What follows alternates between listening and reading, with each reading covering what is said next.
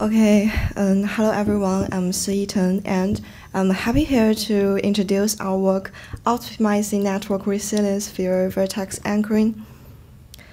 Real-world networks are usually modeled as graphs like shown in these figures. Network resilience refers to a network's ability to adapt and endure changes, where node engagement or user engagement is the key issue. A network is called resilient or robust if few nodes will leave the network given the negative changes happened in it. For example, artificial or natural attacks. And the departure of users may contagiously affect other users' engagement, which will even lead to the collapse of a network.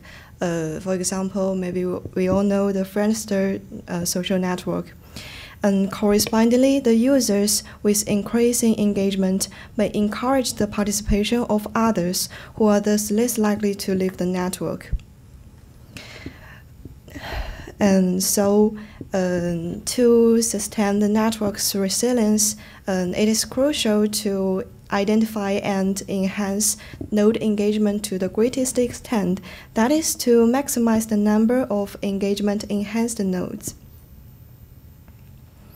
And according to existing studies, the CONIS is validated as the best practice for measuring the node engagement on graph structure. There is a picture, and we can see that there exists a clear correlation between the value of the CONIS and the node engagement, which is represented by the average number of check-ins in the Gowalla dataset. And vertex anchoring is a common practice in recent studies to optimize the engagement of targeted users by providing incentives and improve the engagement of other users through contagious user interactions. So based on this, our problem is given budget B to maximize the number of CONIS enhanced nodes via anchoring B nodes, which we call the follower maximization problem, also FM problem. And to theoretically analyze the hardness of the problem, we present three key findings. And first of all is, given a graph G, the FM problem is NP hard. And second, the FM problem is W2 hard parameterized by budget B. And third, for any epsilon greater than 0, it is NP hard to approximate the FM problem on general graphs within a certain factor. And based on this, we can know that to efficiently get a reasonably good result of the FM problem, our main focus is on designing effective and efficient heuristic methods. And here is the results of our heuristic study, and we can see that we conduct extensive experiments on 8 real-life datasets, and we design also 8 different heuristics. Due to the time constraints, I only give a brief overview of all the heuristics and without delving into the specific details.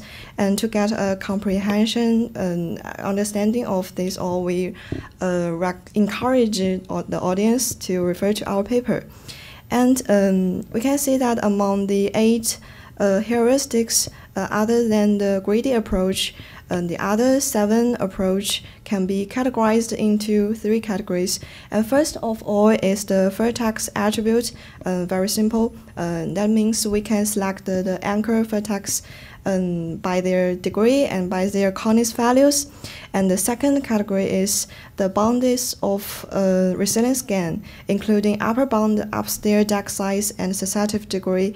And this category is based on the idea that we estimate the exact resilience gain, and because the exact computation of the resilience gain is very time consuming. And the third category is called score function, including Shapley value and the combinational score. And we can see that in these figures, the greedy approach consistently yields the best results, especially when the budget is relatively large. And then we designed an advanced greedy approach. And now I will briefly introduce the baseline of our algorithm.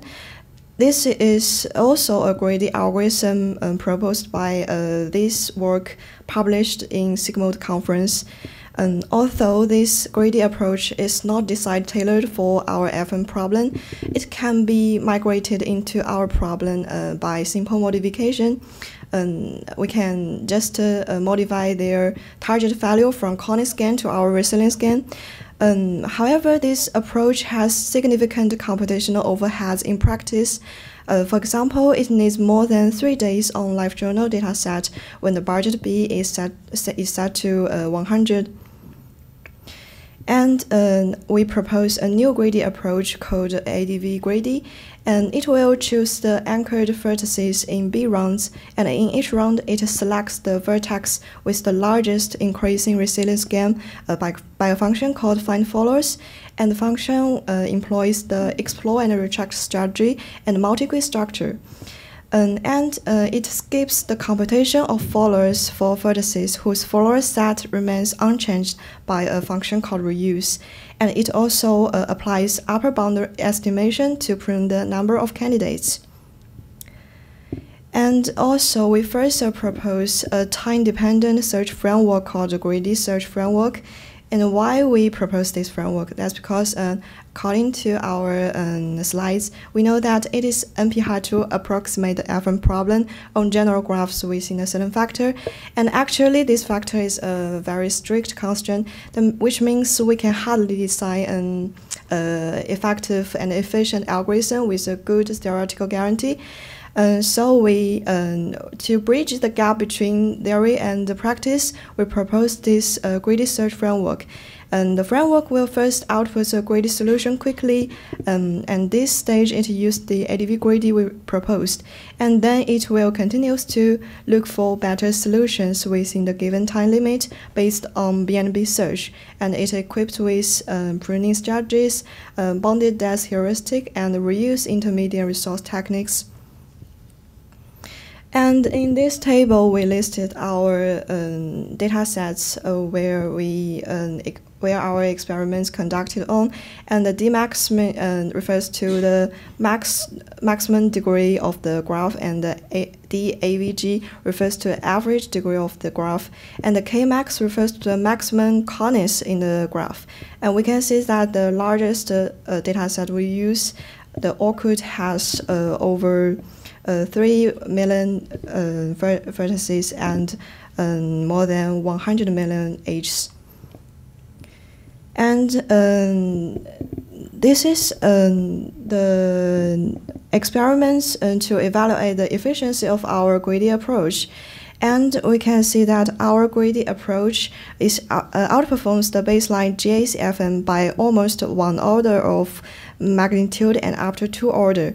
And the gap becomes larger with the scale of the datasets increasing.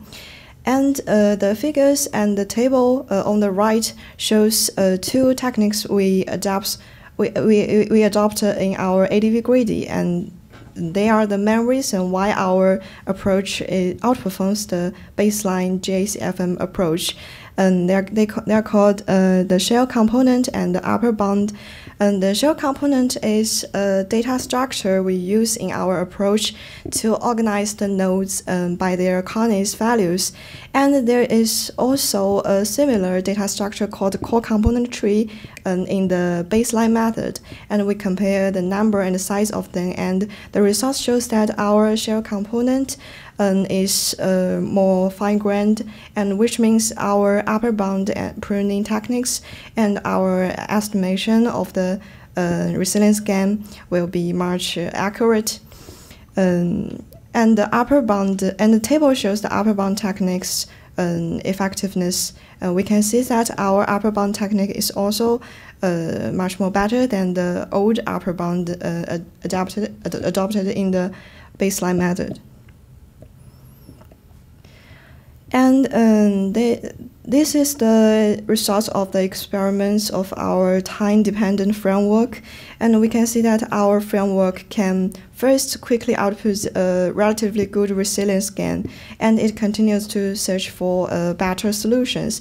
And the lambda parameter here is a parameter used in the BNB search framework.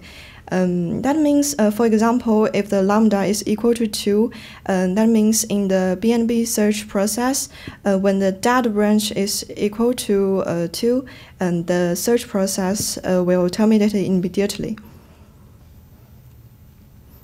And we also apply our problem to the budget minimization problem. This problem is the budget minimization version of our FM problem, which means given a targeted resilience gain, we minimize the budget B.